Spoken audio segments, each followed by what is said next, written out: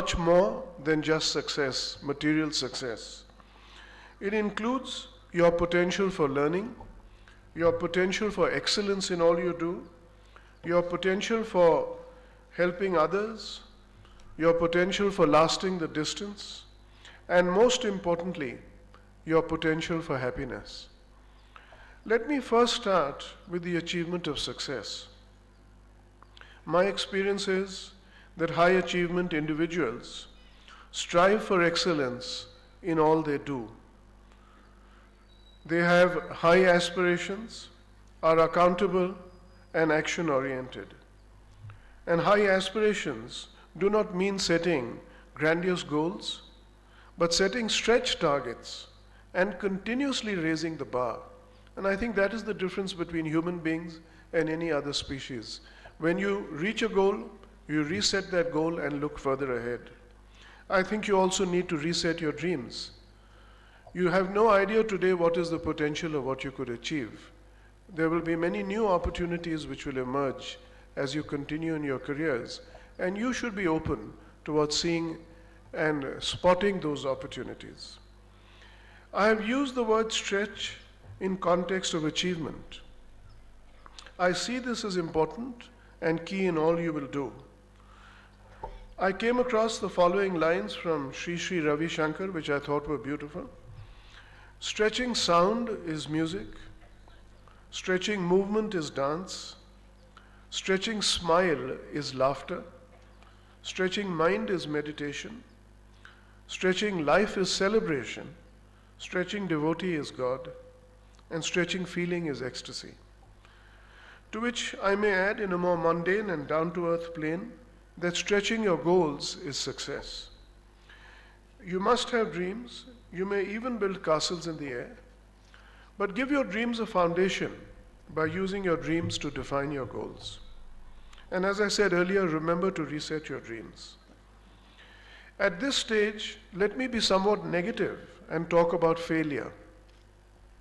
I give below 5 major reasons why people fail perhaps in their careers as they proceed into life.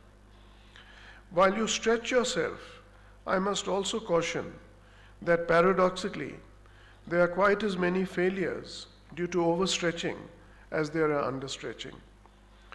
I used to think that life is a marathon race, but actually it's much more demanding. It is a series of marathons interspersed with multiple sprint races. Prepare yourself for the same, one step at a time. Don't burn the candle and at both ends and burn yourself out. Remember, you've got to last the distance. Life expectancies have now become longer.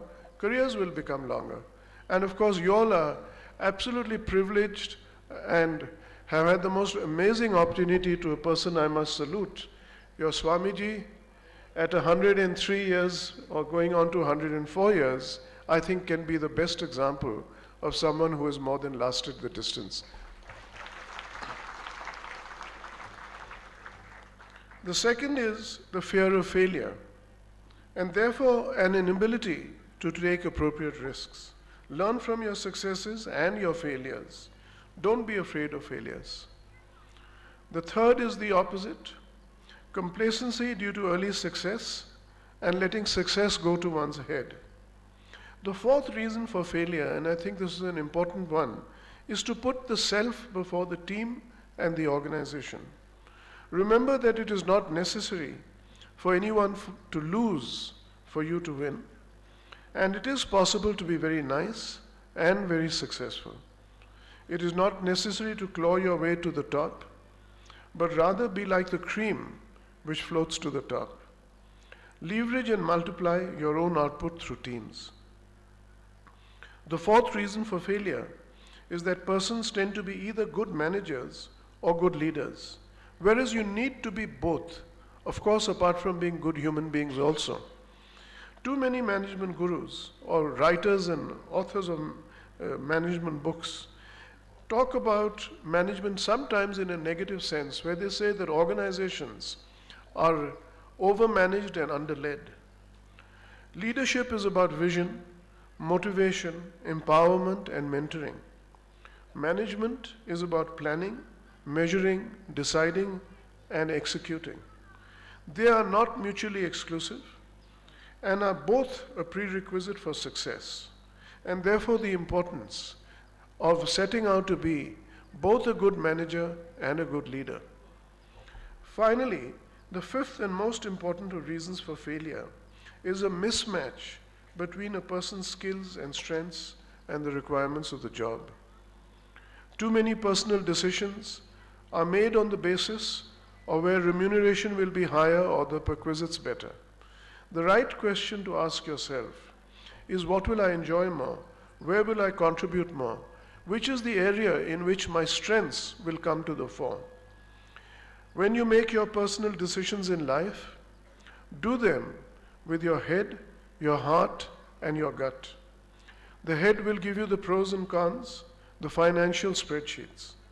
The heart will answer where you will be happy, and the gut will provide you judgment and intuition. So much so for failure. Let me move ahead. I had mentioned in the beginning that fulfilling potential is not just about financial success, but also fulfilling your potential for learning, your potential for helping others, and your potential for happiness. I cannot overemphasize the importance of learning, particularly in this knowledge era. Continuous learning is now going to be a prerequisite to prevent rapid obsolescence. And with the vast amount of information readily available through the internet and other means, the onus for self-development and learning has shifted to each of you, to the individual. You have to always learn new knowledge, new skills, new methods, and ultimately acquire wisdom. The message I want to convey, that individuals have to take this responsibility for their ongoing continuous learning. This phase in your life is not the end of your learning, but the beginning of a new phase of continuous learning.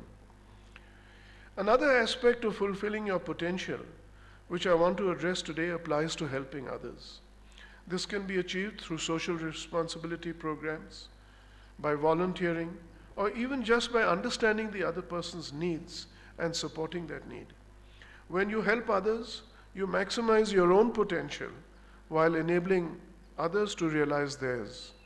You leave the world a better place than you found it. Personal potential fulfillment is also linked to self-awareness. You must be clear what you want to be. Ask yourself two questions. Do I have a well-defined purpose for my life? I think this is the right time to ask yourself that question. Do I devote enough time to the things which are important for my life versus neglecting them? I'd like to share with you a fascinating approach from a very well-known management consultant, a person called Clayton Christensen, who's written in an article titled, "How Will You Measure Your Life?" He said, and for those of you who don't know, Christensen is the author of those two path-breaking books, The Innovator's Dilemma and The Innovator's Solution, and one of the most respected professors at Harvard. And when he was at Oxford as a Rhodes Scholar in a very demanding academic program, he created time for 1 hour every night reading, thinking, and praying about why God put him on this earth. And arising out of his reflections, Christensen observes, people who are driven to excel have an unconscious propensity to underinvest in their families and overinvest in their careers, even though intimate and loving relationships are the most powerful and enduring source of happiness. In the above quotation from Christensen, I have introduced the subject of happiness. As many of you know, I have named my new company as Happiest Minds. I obviously attach a lot of importance to the concept of happiness. Achieving happiness is not about material wealth. It is about building enduring relationships, and more importantly, about a mindset and a positive attitude which will help you to overcome disappointment if others let you down, which will help you to demonstrate resilience when obstacles come in your way. Many people don't realize that happiness is a choice. I will quote Dr. Bronnie Ware. He says, "Life is a choice. It is your life. Choose consciously, choose wisely, Choose honestly.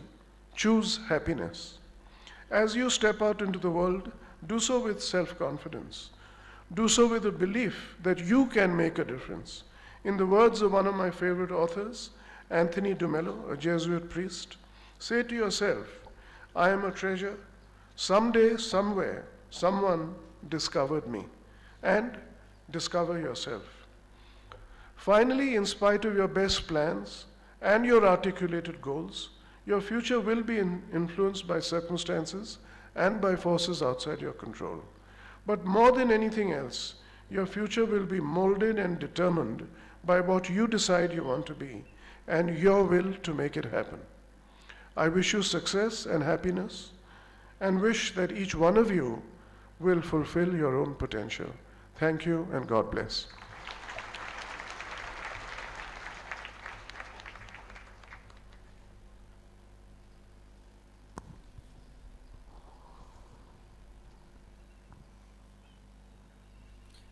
The Dean Academic, Dr. K.S. Shashishekhar, is requested to invite the gold medalists and award winners to receive the awards. Honorable Mr. Ashok Soota, I request you to kindly hand over the medals, awards and certificates. Congratulations to all the candidates. I request rank holders and award winners to receive the medals, awards from the chief guest.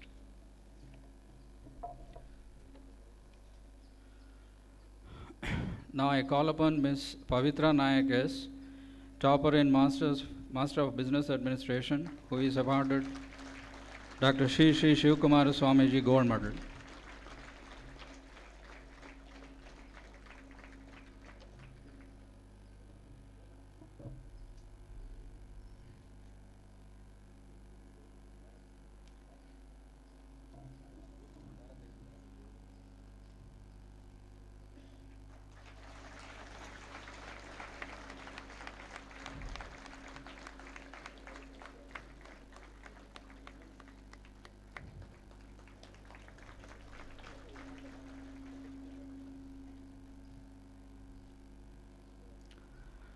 Next, Ms. Pooja Priyadarshani, topper in Master of Computer Application, has been awarded Dr. Shri Shivkumar Swamiji Gold Medal.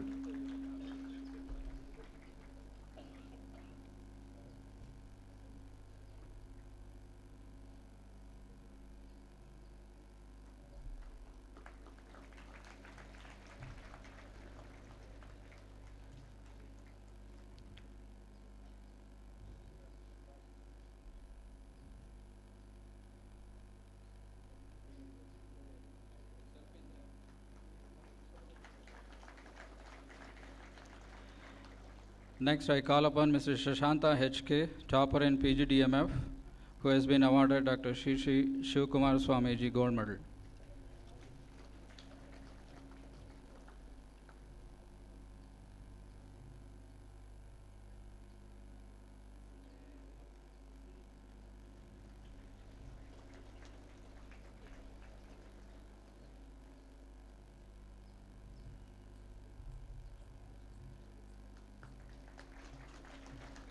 Next, I call upon Ms. Netra, topper in Electrical and Electronics Engineering, who has been awarded Dr. Shri Shivkumar Swamiji Gold Medal.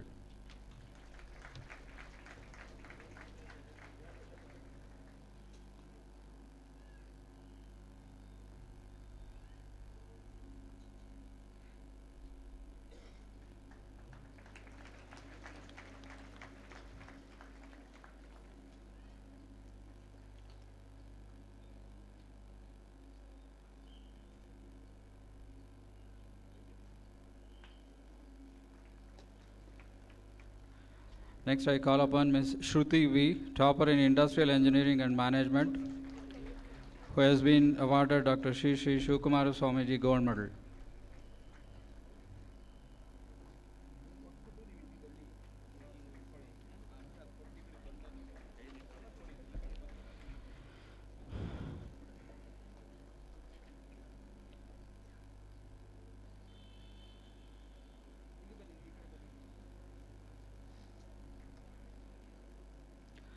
Next, I call upon Ms. Ranjita YP, topper in Electronics and Communication, who has been awarded Dr. Shri Shri Shivakumara Swamiji Gold Medal.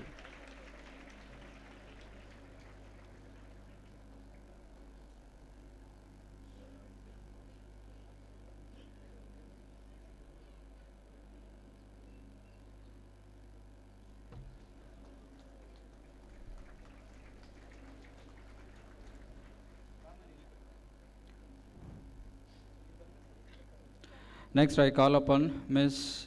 Lanana Shri, topper in Computer Science and Engineering, who has been awarded Dr. Shri Shri Shivakumara Swamiji Gold Medal.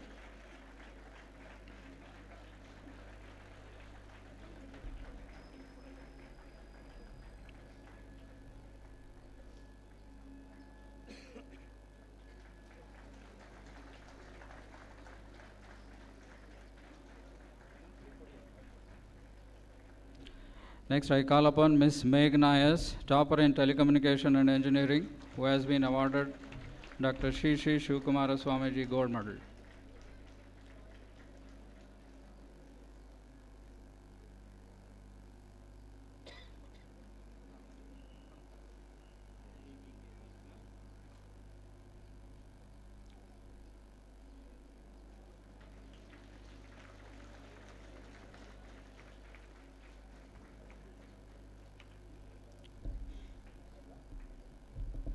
Next, I call upon Ms. Dhanlakshmi V., topper in Biotechnology, who has been awarded Dr. Shri Shri Shivakumara Swamiji Gold Medal.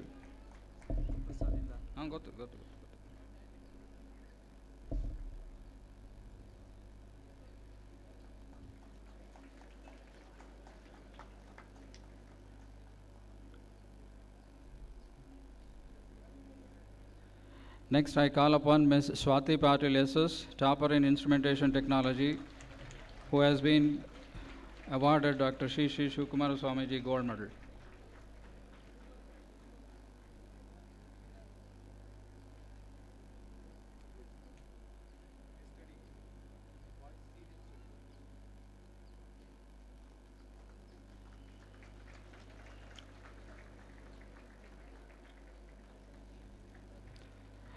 Next, I call upon Mr. Umang Kotriwal, topper in Information Science and Engineering, who has been awarded Dr. Shri Shri Shivakumara Swamiji Gold Medal.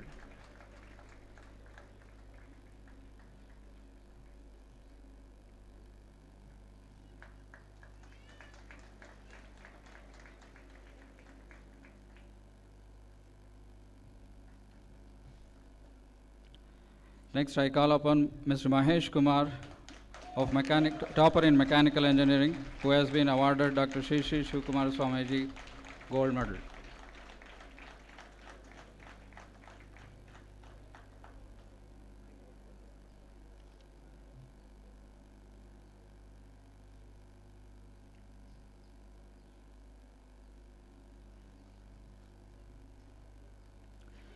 Next, I call upon Ms. Pavitra Nayakas, topper in Finance MBA, who has been awarded Rudrapa Shalapur Memorial Gold Medal for topper in Finance, instituted by Dr. M.R. Shalapur, Director PGDMS and RC.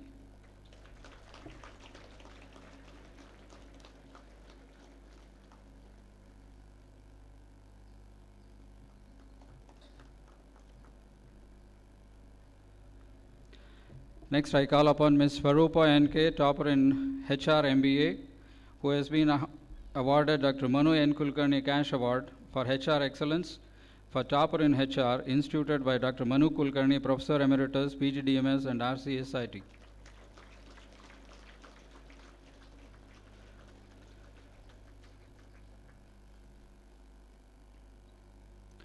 Next, I call upon Mr. Arjun TR for Best Project in Marketing MBA, who has been awarded Best Marketing Project Award for the Best Project in the area of marketing, instituted by Mr. Anand Gowda, alumnus of SIT, PGDMS and RC. Lastly, I once again call upon Ms. Ranjita YP of Electronics and Communication, who has secured highest CGPA among all the branches of engineering and has been awarded Dr. Shri Shri Shivakumara Swamiji Medal of Honor for her outstanding performance.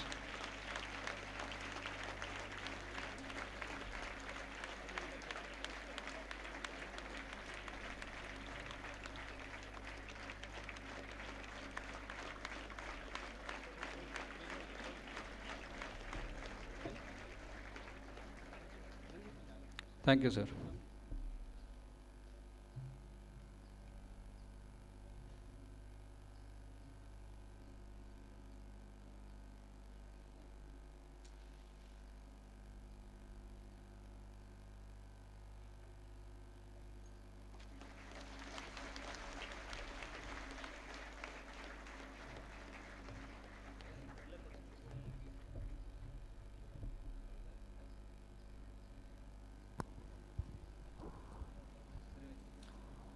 The respected Dean, Planning and Development, Professor Basavarajaya, is requested to invite the Director, Dr. M.N. Channabasappa, to administer the oath to the graduating students. May I request our respected Director, Dr. M.N. Channabasappa, to administer the oath to the graduating students. Friends, very good afternoon to all of you. With respectful pranams at the lotus feet of the two revered Gurujis, respected Chief Guest of the program, Mr. Ashok Sutaji, respected members of the Governing Council, the management of Siddhganga Institute of Technology, my esteemed colleagues, invitees, press persons, and dear graduating students. I request all of you, the graduating students, to stand up.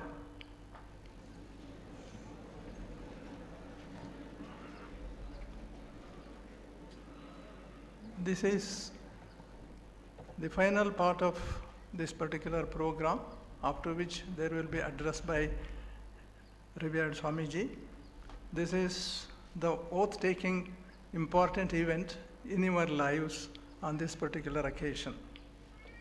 Upanishads are receptacles of ancient Indian wisdom. The valuable knowledge created by those rishis and gurus is meant to benefit the mankind. Taittiriya Upanishad contains very interesting and useful advice from the guru to the shishya at the time of his leaving the Gurukula after completing his education. The advice is in the form of simple sentences addressed to the student. In this program of oath-taking, we will follow an interesting format. I request you to play two roles, the role of the Guru and the role of the Shishya. When I read out a sentence, let the Guru in you pronounce that sentence addressed to the Shishya in you, and let the Shishya listen with complete attention and respect. The text is supplied to you in Devanagari and Kannada scripts. Let us begin. When I read out, let your pronouncements be clear and audible. Satyam Vada. Speak the truth. Dharmam Chara. Live righteously.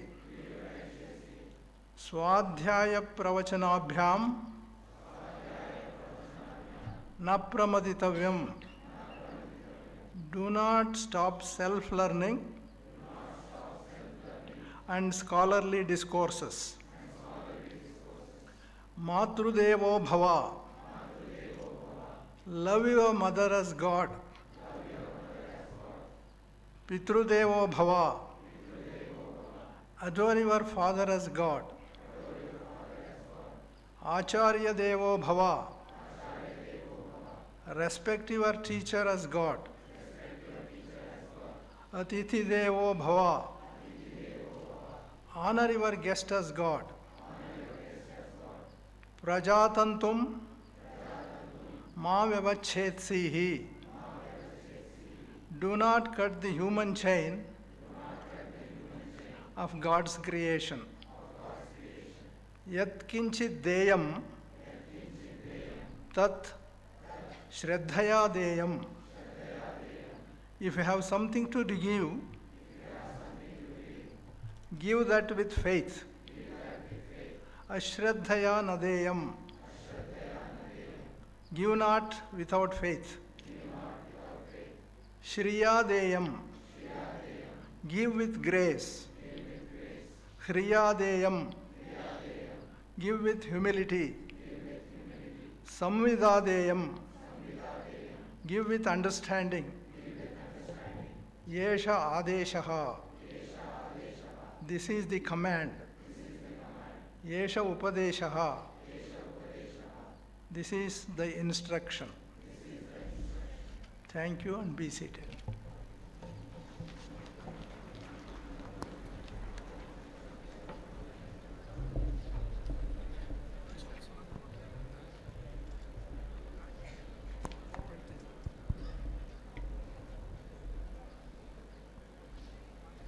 May I request all the graduating students to turn the tassel of their cap from left side to the right side.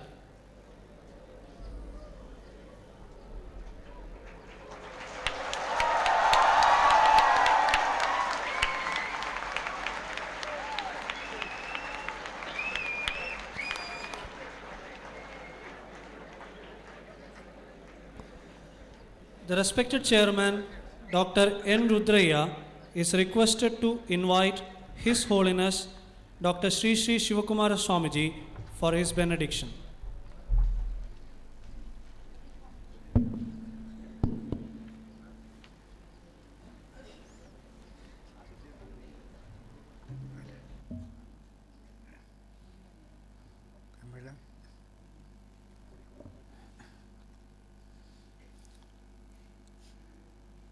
My dear students,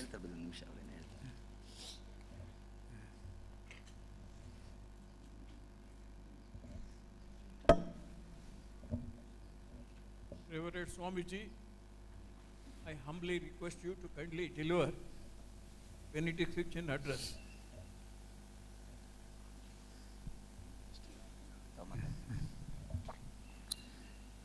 my dear students and respected parents, I am extremely happy to participate in school second graduating ceremony of Sudhangan Technology under this autonomous system. Heartily congrats all students who worked hard to become competent engineers in their chosen fields of specialization. Congratulations are also due to the wise parents for having helped their words set a good college like SIT for the engineering studies. I am also very happy to note that the faculty and staff of SIT have worked hard to get their students both inside and outside the classrooms, as a result of which traditional students have got job placements through the campus recruitment process. This is an impressive record if we consider the fact that our annual intake by BTech architecture was 840.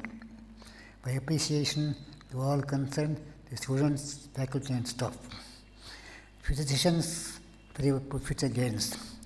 Whether you work for a company or you're an entrepreneur yourself, it's important that you have untrained knowledge in your chosen area of specialization. This calls for continuous learning. In order to succeed in IT competitive world, you have to get totally absorbed in a profession. Only then you'll be able to reach your good goal with focused attention. Today's advice that Sri Krishna, the Bhagavad Gita, used to confuse Arjuna in the battlefield of Kurukshetra. Vyavasayatmaka buddhi ekhe kuranandana bhagushyatva khantascha bhadeva vyavasayam. Only that mind is the focused one, which is absorbed in the chosen profession. The minds that are not absorbed in this profession will work in different directions in which can be infinite in number. In case you are employed, in addition to have technical competence, you must work with commitment to your profession as if you are the owner of the establishment you worked before. Without compromising on your honesty and integrity, develop your work culture which helps in pleasing your superiors, respecting your colleagues, and helping people who may come to you seeking your help. You are not living all by yourself in this world. You are deriving directly and indirectly a lot many benefits from this society. If the people who are the faceless and who are trying to provide you with life's necessities and services are continued to be left below your poverty line, then the society structure may become unstable. Instability may lead to insecurity. Responsibility of every one of us to help in changing the above situation. Some time back, our Prime Minister Dr. Manmohan Singh had the following